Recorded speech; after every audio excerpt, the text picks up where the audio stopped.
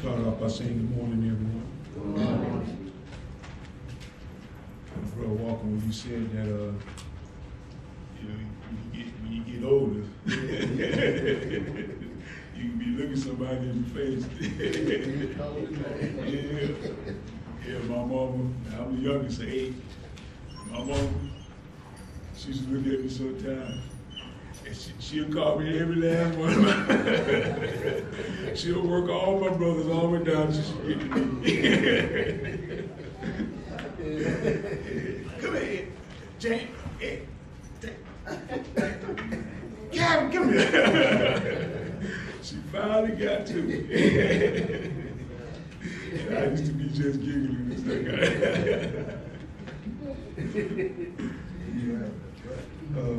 But anyway. We're going to try and pick up where we left off from last week. And we're dealing with Isaiah chapter 66.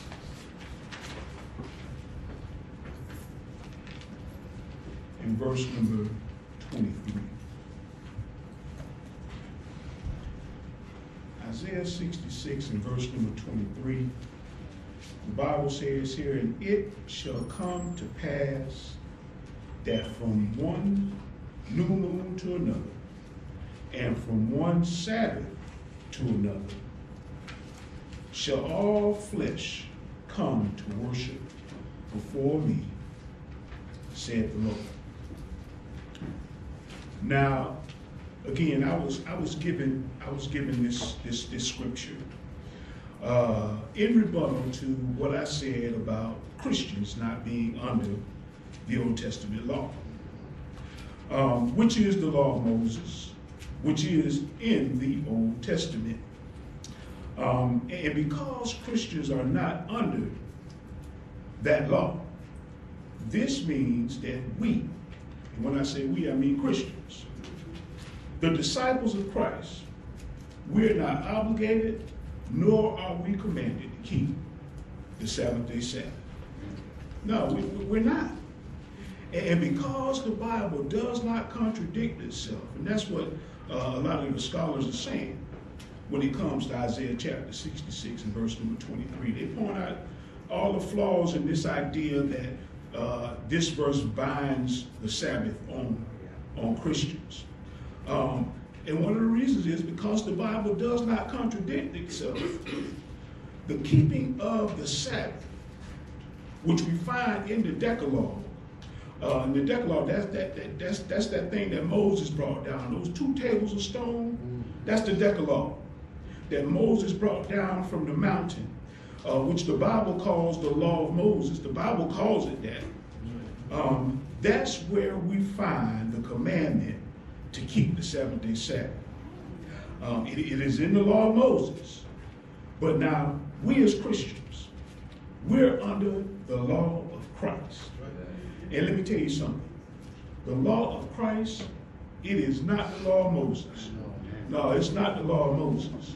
No. But now, isn't it strange?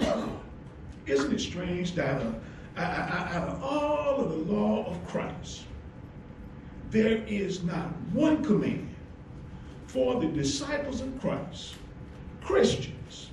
There is not one command for us to keep the seventh-day Sabbath. Not one command. No. I mean, we don't even have one New Testament biblical example of the Lord's church, the Church of Christ. We don't have one example of the church keeping the seventh-day Sabbath. No, not one, not even one. But now again, isn't it strange? Isn't it strange? I mean, here we have the children of Israel, and when we go back over there, we find example after example after example of them keeping that Old Testament law, which included the seventh-day Sabbath. We have example of it over and over and over again. But then when we get over here to the Lord's church, Christians, nothing. Now, I don't know about you, but I find that extremely strange. Yeah, I find it very strange. And my question to us, to those of us that are Christians, members of the body of Christ, my question to us is, why doesn't the Church of Christ, and when I say Church of Christ, I'm talking about that old blood-bought institution that we find in the pages of the New Testament. Yeah, my question to us is, why are we not keeping the Sabbath? Now, it's the first day of the week, and we are here. The Sabbath was yesterday. Now, why are we not keeping it? Yeah, that's my question to us. Yeah, why are we not keeping that Sabbath? Why are we not practicing all those dietary restrictions that they have back over there? Yeah, y'all gonna mess Brother Jackson up because he still like catfish and shrimp. Yeah, I think it was last Sunday you had to go get some shrimp. Yeah, you gonna mess Brother Jackson up. Yeah. Why are we not keeping that stuff, Church of Christ? Yeah, why are we not making that pilgrimage over to Jerusalem in order to worship like they had to do? Yeah, why we don't do that? Why we don't make all those required animal sacrifices that they had to make? Now I got one for you. Why don't we practice an eye for an eye? I mean, it's in the Bible. Yeah, it's in the Bible. Yeah, I heard a lady on the news. You see, someone had killed a relative of hers, and the first thing out of her mouth to that reporter was, the Bible says an eye for an eye. Yeah. You see, you killed my relative that I love, you need to die too. Yeah, she said the Bible said an eye for an eye. And you know what? She's absolutely right. That's what it says. Yeah, that's exactly what it says. Yeah, I got enough. Why don't we kill those that break the Sabbath day Sabbath? Why we don't kill them? You know we got a Bible for that, right? Yeah, let's go to Numbers. Brother Walker, Numbers chapter 15. Yeah. Numbers chapter 15, Brother Walker, verses 32 through 36. Numbers chapter 15, verses 32 through 36.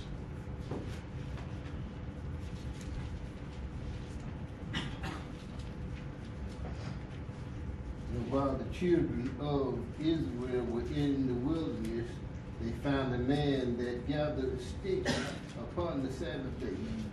And they that found him gathered sticks, brought him unto Moses and Aaron and unto all the congregation. And they put him in the ward, because it was not declared what should be done to him. And the Lord said unto Moses, the man shall be surely put to death. All the congregation shall stone him with stones without the camp. And all the congregation brought him without the camp and stoned him with stone, and he died as the Lord commanded Moses. All right. Now for my Sabbath day keeping friends. And you know something? And they know I don't, I'm serious about what I am as well as they are serious about what they are. And they know there is no hate or animosity towards them. That's why we can talk. But now my Sabbath day keeping friends, they won't even bring this up. If I don't mention it, they never will. No, they never will. Now here we have the punishment for breaking the Sabbath. And my Sabbath day keeping friends, you know what they tell me? No, we can't do that. We can't kill nobody. Exodus chapter 31.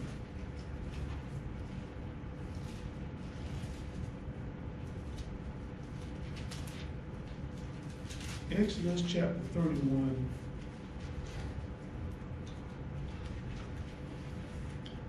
Beginning with verse number 14. It says, ye shall keep the Sabbath therefore, for it is holy unto you. Everyone that defileth it shall surely be put to death. Whosoever doeth any work therein, that soul shall be cut off from among the people. Verse 15.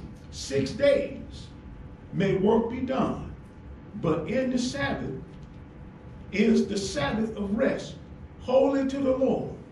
Whosoever doeth any work in the Sabbath day, he shall surely be put to death. Now they want to get on my case about working on Sabbath. Yeah. Well, the only way you can get this if you go back here and get it. Yeah, and so if you're gonna go back there and grab it, like Brother Nash used to say, grab it all. don't just grab what you want. Yeah, let's go to Exodus 35.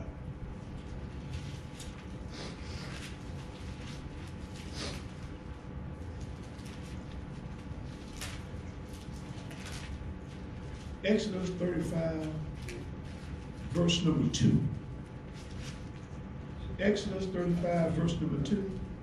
It says, 6 days shall work be done, but on the Sabbath day there shall be to you an holy day, a Sabbath of rest to the Lord. Whosoever doeth work therein shall be put to death. Look at verse 3. Ye shall not kindle no fire throughout your habitations upon the Sabbath day. Don't cut that stove on. Yeah, you know what? I heard one of the Sabbath day keepers. He said, "That's not work. If you're supposed to prepare your food the day before, but to warm it up, that's not work." Verse 3 says you shouldn't kill no fire. Whatever it is, you got to eat it cold. That's the way I understand it. Yeah. You see, you don't have to be a rocket scientist to know that this thing ain't talking to us. No, all you got to do is study the New Testament and you'll see it. Yeah, just study the New Testament and you'll see it. Yeah, again, so why? I'm talking to Church of Christ now. Why? Why are we not keeping this Old Testament covenant? Why are we not keeping the Sabbath? Yeah. Why isn't the church keeping the new moon? Yeah, because that Isaiah said the new moon and the Sabbath. Yeah, so why isn't the church keeping the new moon? Or the Feast of Weeks, or the Feast of Tabernacles, the sweet Feast of Trumpets, all that stuff that's recorded back over there. Why isn't the church doing all of those things? And you know, I thank the Lord. I thank the Lord for sending the Apostle Paul to preach. I thank the Lord for doing that, because the Apostle Paul, he really cleared this thing up for me. Yeah, he really did, because you see, I'm a simple man. Yeah, I'm a simple man. And you see, I need somebody to make it plain so that even somebody like me can understand this thing. And in Romans chapter 6, Brother Paul, Romans chapter 6 in verse number 14. Because we want to know, why isn't the Church of Christ doing all that stuff? Yeah, and in Romans chapter 6, verse number 14, Brother Paul. For sin shall not have dominion over you, for ye are not under the law, but under grace. All right. Now Paul says here, he says, for sin shall not have dominion over you. For ye are not under the law, but under grace. Oh, okay, Paul. Again, I'm a simple man. And I see what you're saying, Paul. The reason why the Church of Christ doesn't keep the seventh-day Sabbath and all that other stuff is because we are not under that law. No. And for those of us who don't know, it says, but under grace. Now, grace there doesn't mean we can just go out here and sin willfully and don't worry about it, Lord got you. Now, that's not what that means. This word grace, as it is recorded here, it's talking about Christ. Yeah, it's talking about Christ. Let's go to 1 John. I'm sorry, John chapter 1. I already got in trouble about that, John. Man. So, John chapter 1. John chapter 1 in verse number 17. Brother Jones, John chapter 1 and verse 17. For the law was given by Moses, but grace and truth came by Jesus Christ. All right. You see, the Bible makes this thing so clear. Yeah. For the law was given by Moses, but grace and truth, Jesus Christ. And so the law, Moses, grace, Christ. Again, I'm a simple man. Just give me the Bible in a rightly divided manner so that I can say amen. Yeah, that's all I want. I just want to be able to say amen to it. Yeah. And so why is Isaiah 66 in verse number 23, why is it not telling Christians to keep the Sabbath day Sabbath? That covenant that Moses brought down from the mountain that was written on those stones is because we are not under the law. That's why. We're not under that law. No. In the Bible.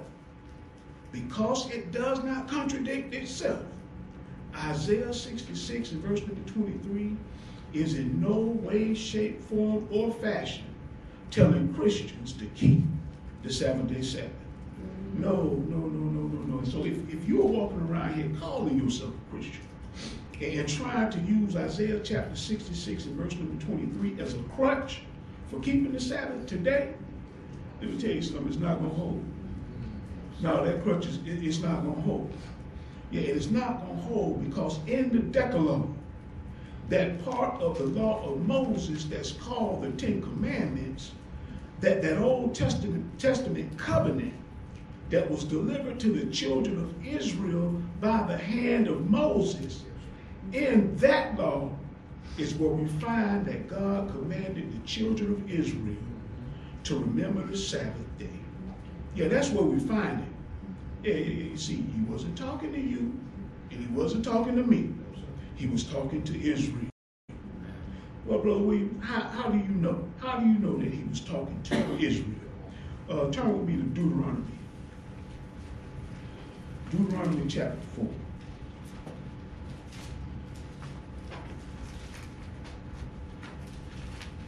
In verse number 13.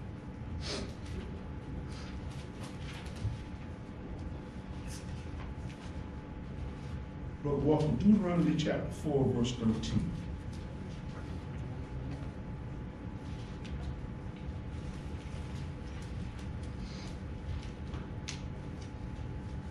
And he declared unto you his covenant, which he commanded you to perform, even 10 commandments, and he wrote them upon 2 tables of stone. All right. Now, some of my Old Testament law-keeping friends, they say that the 10 Commandments are not a part of the Old Testament covenant.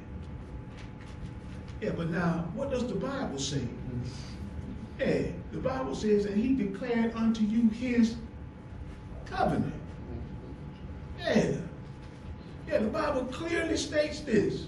He declared unto you his covenant, 10 commandments. Now, come on now. Come on. How you gonna say that the Sabbath is not a part of the covenant? Yeah, when clearly that, what is it, the 4th commandment? Yeah, clearly it was a part of the 10. They said, no, that's what the Bible says. The Bible says it was a covenant. Yeah, well now, who was the Lord talking to? Yeah, who was the Old Testament law and covenant with? Deuteronomy chapter 5, verse number 1. Deuteronomy chapter 5, verse number 1. The Bible says, and Moses called all Israel, and he said unto them, hear ye, O Israel, the statutes and the judgments which I speak in your ears this day, that ye may learn them and keep them and do them. The Lord was talking to Israel. Yeah, he was talking to the children of Israel. He was not talking to Christians. Yeah, he wasn't talking to Christians. Yeah, Moses called all Israel, and he gave Israel that old covenant.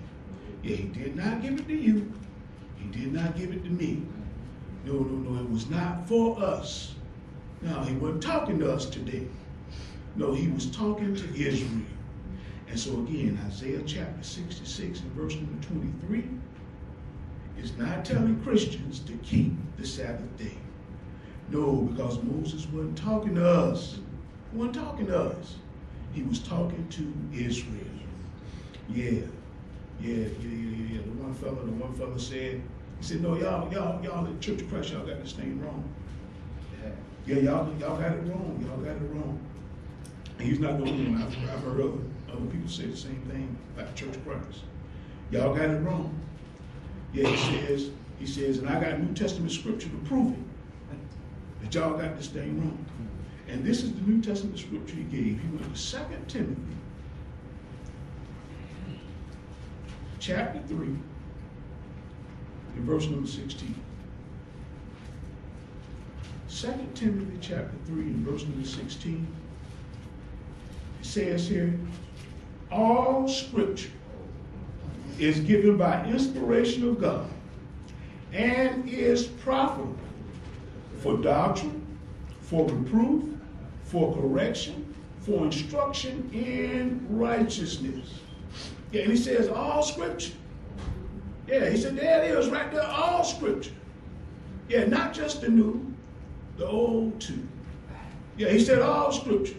One fellow told me, he said, yo, man, you trying to knock out half the book. Yeah. It ain't me. I ain't writing nothing in this. I ain't writing nothing in here. Yeah, man, you trying to knock out half the book. No, you need to talk to the Lord about that. Yeah, but that's what the guy said. He said, there it is. All scripture, not just the Old Testament, not just the New Testament, the Old Testament too, all scriptures. And he says, when y'all at the Church of Christ, when you say that Christians don't have to keep the Sabbath, what you're doing is you are denying the scripture. You're denying the scripture. Because the Bible says all scripture. And the Bible says that in the scriptures, it says, remember the Sabbath, keep it holy. Well, now again, that's what he says. He says, if you don't keep the Sabbath, what you're doing is you're denying the scripture. Well, because we as Christians, because we 100% agree with 2 Timothy chapter 3 and verse number 16, we absolutely agree with that. Yeah, exactly what it said. All scripture, we absolutely agree with that. Yeah, and because of this, we want to get this thing right, don't we? Yeah, we want to get it right. And so, let's get an Old Testament scripture first. Let's go to Jeremiah 31:31.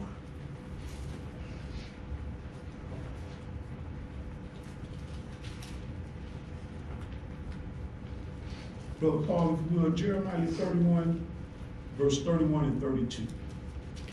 Behold, the days come, said the Lord, that I will make a new covenant with the house of Israel and with the house of Judah, not according to the covenant that I made with their fathers in the day that I took them by the hand to bring them out of the land of Egypt, which my covenant they break, although I was an husband unto them, said the Lord. All right. Now, Jeremiah makes it clear here. He makes it clear that the Lord is going to make a new covenant. Now, we already proved that the Decalogue was that old covenant. The Lord already pointed that out. Yeah, but the Lord says here, he says, the day is coming when I'm going to make a new covenant. Right. And he says, it's not going to be like that old covenant. No, it's not going to be like that old covenant. Well, now, the question becomes, which covenant are we under? Yeah, because there's clear, the Bible made it clear that there's an old covenant. And Jeremiah made it clear that It's going away. Yeah, because he says the Lord is going to make a new one. Yeah, which is going to make the old one old. Yeah. Yeah. And so again, the question now becomes, which covenant are we under? Are we under the old covenant or are we under the new covenant? And let's let the Bible answer this thing for us. Let's go to Hebrews chapter 12. Hebrews chapter 12. In verse number 23. It says here, to the general assembly and church of the firstborn, which is Christ, which are written in heaven, and to God, the judge of all, and to the spirits of just men made perfect, and to Jesus, the mediator of the new covenant. Now Moses, for those who don't know, Moses was the mediator of that old covenant. Yeah, Moses was the mediator of that old covenant. Moses was the go-between. Moses was the between God and man. Moses was the intercessor of that old covenant. Moses was the peacemaker. Yeah, and I know he was. You know why? Because when God was getting ready to destroy them all, Moses was pleading with him. The Lord told Moses, no, I'm gonna kill them all, and then I'm gonna use you, and I'm gonna bring a nation out of you. Moses said, Lord, please don't do it. Don't do it. Moses, the Lord told Aaron and Miriam. He said, why were you not afraid to go against my servant Moses? Remember when they stood up against Moses? Yeah, thought they was on his same level. No, the Lord said, no. And I think it was Miriam he made leprous, right? Yeah. The Lord said, why would you? He said, the Lord said, I speak with Moses face to face. I don't talk to y'all like that. Yeah, Moses was the middleman with God and Israel. Moses was that mediator between them. Yeah, but now, according to the Hebrews writer, Christ is our mediator. Yeah, Christ is our mediator. Yeah, he is the mediator of the new covenant. Yeah, and so what we must do is we must make a choice. Yeah, we got to make a choice. Yeah, we must make a choice as to whose covenant we're going to be under. Yeah, Malachi chapter 4. Malachi chapter 4 in verse number 4. Malachi chapter 4, verse 4, it says, remember ye the law of who? Moses. Yeah, the law of Moses, my servant, which I commanded unto him in Horeb for all Israel, with the statutes and the judgments. You see that old covenant, which includes the keeping of the Sabbath day, that's the law of Moses. Yeah, but you see, we don't find this command. We don't find it in the law of Christ. Now, and I know we can't find it in the law of Christ because, number one, I've looked and I can't find it. And I've asked my Seventh-day Adventist friends and all those who keep that law, I've asked them to look for it and give it to me, and they ain't found it yet. Yeah, it's been years and none of them produced it. None of them. No, they haven't produced it. No. We don't find this commanded to Christians not one time. Not one time in the New Testament. Not one time. No. We don't find it. You know why we don't find it? Because it was for the children of Israel. It wasn't for us. Yeah, Isaiah 66 and 23, my Old Testament law-keeping friends, they say that the keeping of the Sabbath is the seal of God on our lives. Yeah. And they say it's the seal of God. Well, let's just see about that. Ephesians chapter 1. Ephesians chapter 1, verses 12 and 13. It says here that we should be to the praise of his glory, who first trusted in Christ, in whom ye also trusted, after that ye heard the word of truth, the gospel of salvation, in whom also after ye believed, ye were sealed with the Holy Spirit of promise. Yeah. Yeah, you see, the seal of God for Christians, it ain't got nothing to do with keeping the Sabbath. Not one thing. No. The seal of God for Christians, it's about our obedience to the gospel of Christ. Yeah. And if you have not been baptized for the remission of your sins, then you haven't been washed in the blood. No, which means you don't have this seal. You don't have it. Yeah, I'm not trying to be mean, but you just don't have it. No. You see, the Bible says that the Lord knows them that it is. Yes, sir. Yeah, he knows them that you don't have this seal if you haven't obeyed the gospel.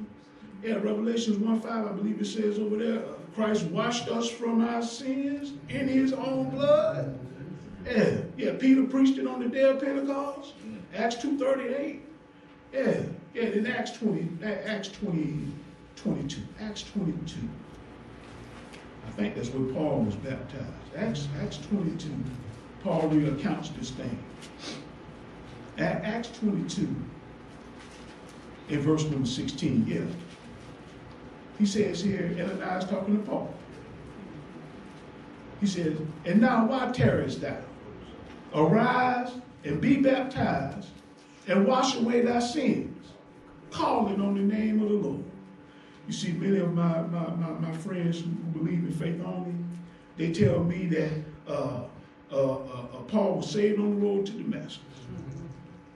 Well, not according to the Bible, he wasn't. No, not according to the Bible. No, because Ananias told him here, he says, arise and be baptized and wash away your sins. Yeah, so Paul wasn't saved on the road to Damascus.